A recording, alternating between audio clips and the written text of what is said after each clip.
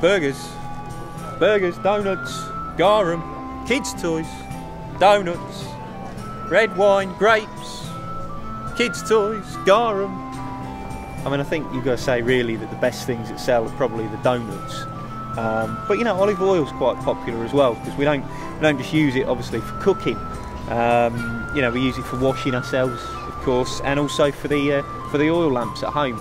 So yeah, it's quite a big seller really. We do pretty well on that, and you know, I'm down to my last bottle today already. So yeah, it's been going all right. But I hope my day's going to finish soon. I wonder what time it is. I haven't got a sundial anywhere nearby. Hey, excuse me, mate. Excuse me. Got time on you? 4 o'clock, yeah? Smash it. That's me done. I'm out of here. Going to dump this for the next year. And I'm off to the baths. Thought it'd be a hot, sweaty day today, so I packed everything that I need. Just have a quick check. What we got? Yeah, there we go. One of them. You know what one of those is? Strigil, right?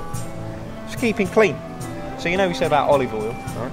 Well, you rub it on your skin, legs, arms, wherever you please, and then you use this, and it scrapes off all the dirt, the dead skin, the sweat.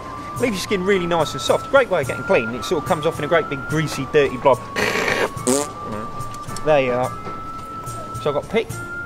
It's good for getting dirt out from underneath the fingernails, or bits of food in between the teeth. I've got a pair of tweezers. Good for getting splinters out, or plucking your eyebrows. Or perhaps you've got a really long nose hair that tickles your top lip. Great for ripping those out. And then I've got a little spoon. Now that's not for eating little food. It's not for picking your nose neither. That is for getting the wax out your ears. Right? And use it again and again and again. Roman recycling. Perfect. And then finally, there you are. Right at the very top. My Tesorium. I'm very particular. I don't like sharing. Now when I go down, I'm going to be nipping to the loo, and obviously, you know, in our toilets, there's no doors, okay, because doors keep the smell in, you get a disease and then you drop dead, okay? And you can talk to anybody on the toilet as well, you know, it's quite a social event.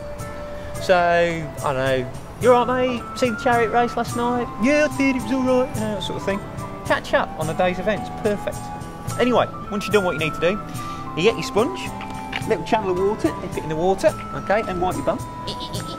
Probably need to go again. And then what you would normally do in a public toilet is you would put this back in the pot in the middle of the room for the next person to use.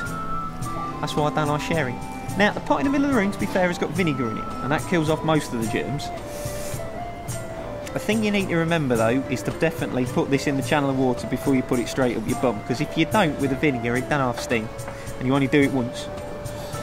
So, I am set for an evening of rest and relaxation in the baths, and then I might go and take in a show, maybe at the theatre, or go and see a couple of gladiators beat each other up, or something like that.